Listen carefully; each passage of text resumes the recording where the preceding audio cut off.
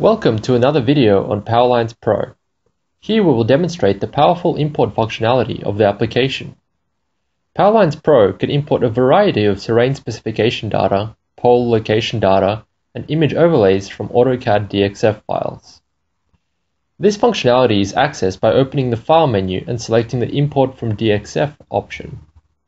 This will open a pop-up where you can select the file to import from and specify the format of the data being imported. Let us go through several example import scenarios. The simplest form of terrain data we can import is a profile chainage of terrain elevations. This data is a series of lines with XY coordinates for the vertices, the X coordinate representing the distance along the chainage and the Y representing the elevation. To import this type of file, select the file, choose Profile for the type of data, tick Terrain and select height strips as the elevation format, and then finally click Apply.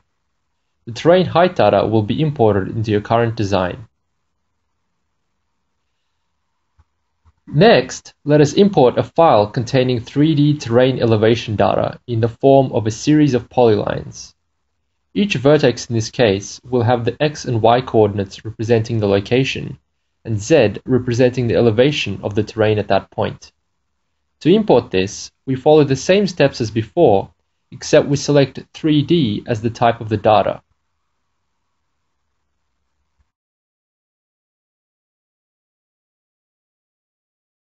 The next method of importing terrain is to load a terrain contour file.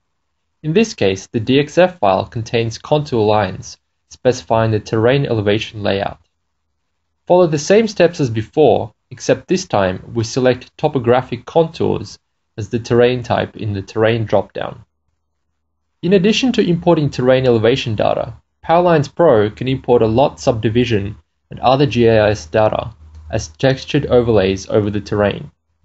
To do this, open the Import menu, select the DXF file, and tick the Overlay option. When you click Apply, the design in the DXF file will be used to generate an overlay texture to display over the terrain.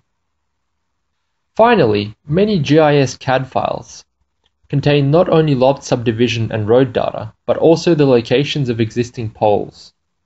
PowerLinesPro can import these poles into your design as well. To do this, follow the previous steps, but additionally tick the Poles option in the Import pop-up.